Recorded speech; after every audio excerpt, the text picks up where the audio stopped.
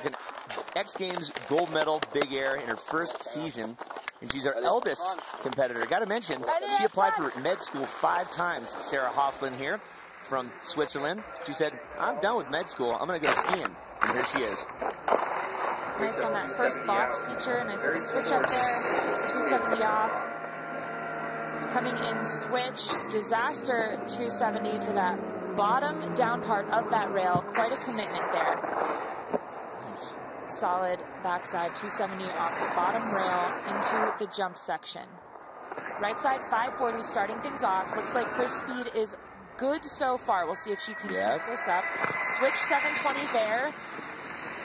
Switch again into the money booter. We got the switch right side 1080. She whipped that around at the tail end, didn't she? A bit of a double wobble on that. She's nearly getting it to double cork. Well, I'm not sure in the judges' eyes if they're going to count that as a double cork 1080.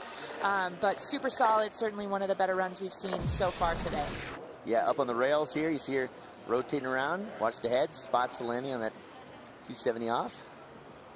Boom. Really nice. I mean, to compare to Mathilde, who was getting a grab on that rail, just cleaning up the style, I think, is only thing I would have to say. Really good on the grab there on her 540, spotting her landing. But again, I mean, I think speed might be a factor today for sure.